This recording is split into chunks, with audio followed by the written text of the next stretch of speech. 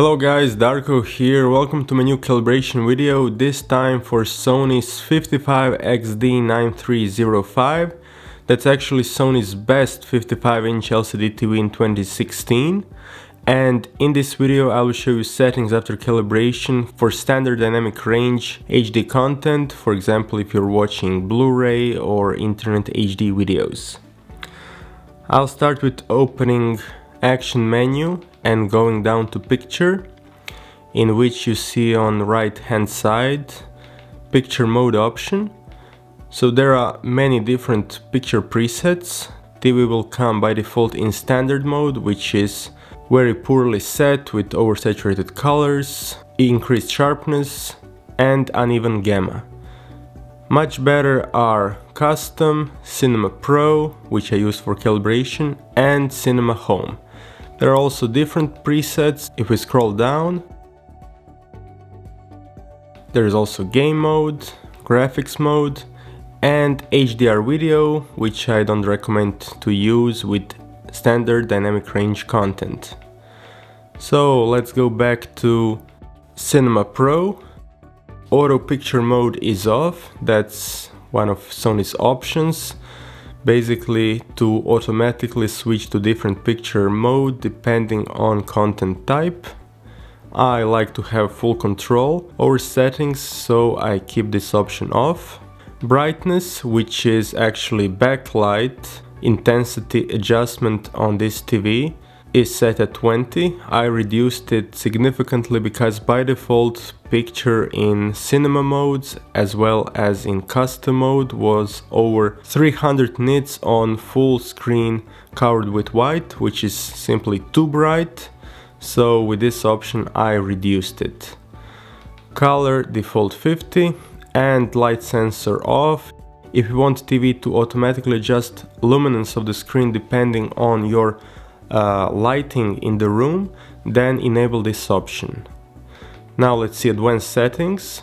So Sony is separating them in 4 different categories: brightness, color, clarity and motion. Let's start with brightness. As I said, brightness 20.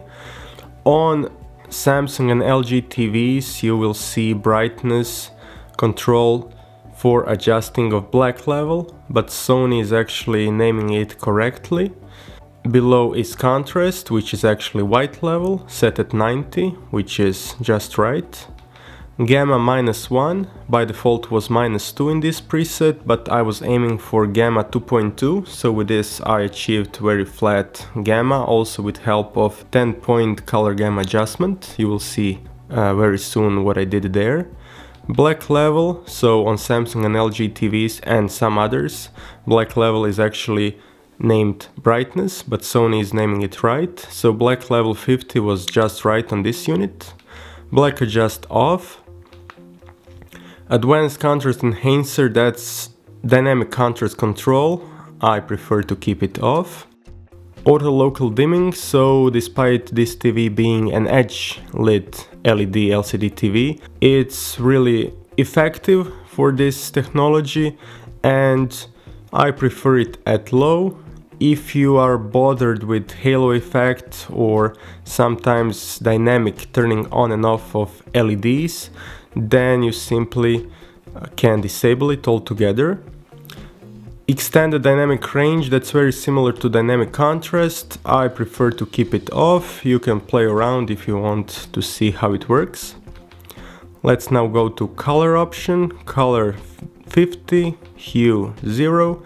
Color temperature expert 1. I used expert 1 and then in advanced color temperature I adjusted it. So what I did for basic adjustment: red gain max, green gain -5, blue gain -5, red bias, green bias and blue bias at 0. Now let's go to multi-point 10-point adjustment. So for 100% I adjusted red offset 0, green offset 0 and blue offset 0. Let's see 90%. Red offset 0, green offset 0, blue offset -3. 80% red offset 0, green offset 0, blue offset -3. 70% red offset -1, green offset -1, blue offset 0. Let's see, 60%, red offset 0, green offset 0, blue offset 0. Now 50%, red offset 0, green offset 0, blue offset -1. 40%, red offset 0, green offset 0, blue offset 0. Let's see, 30%, red offset 0, green offset 0, blue offset 0. 20%, red offset -7, green offset -7, blue offset -5. And finally 10%, red offset -12, green offset -12, blue offset -11. So all these adjustments yielded very flat reference level of gamma and white balance. And now let's go to color space. So Sony TVs don't have color management system. Instead you have this color space option. I recommend keeping it at auto because that way TV will automatically adjust color gamut depending on the source. So this sRGB/BT709 setting, DCI or BT2020. So as you can see, DCI and BT2020 are giving the most saturated colors, but for BT709 content you should use this option or auto, which will automatically take care of that. Live color I recommend keeping disabled. Now let's go to clarity. Sharpness 50, reality creation manual with resolution at 2 gave the clearest image and best resolution with least amount of Sony's artificial sharpening in the images. Mastered in 4K disabled, random noise disabled, and digital noise reduction disabled. You can enable these two options for noisy content depending on your preferences. And finally motion, one aspect I really like on Sony's TVs, so I tried several motion flow scenarios, and for watching movies I recommend either True Cinema or Custom Mode with smoothness at 1 and clearness at 1. So smoothness will affect how smooth objects move across the screen, and clearness will take care of motion resolution, but the best motion resolution will be achieved with clearness and smoothness at close to max or max level. But for watching movies I still recommend smoothness 1, clearness 1. For interlaced content, so watching for example movies which are in interlaced source, I recommend enabling this option, and I got a really nice result with medium setting. I recommend that you play a little bit until you find what works best for you. And that's it regarding these 4 advanced settings categories.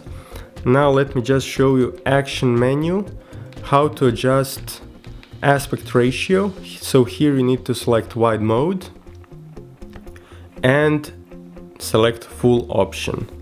So normal will squeeze, even 16:9 format. Wide zoom will zoom CinemaScope, so very wide content to fit the screen.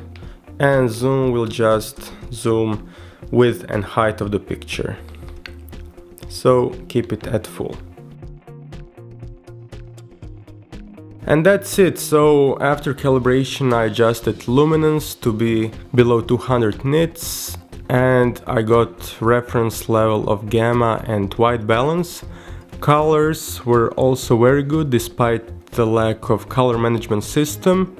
So after calibration, color checker revealed average delta E errors of just 1.9, with only one value being at maximum 4.3, which is great result.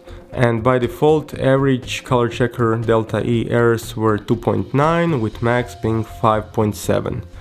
So excellent result, and together with really judder-free movie playback experience, I'm still very much enjoying this TV, and all details will be revealed soon in my full review video. Guys, thank you very much for watching. New videos coming very soon. Don't forget to subscribe and also like this video, share it, and see you very soon. Bye!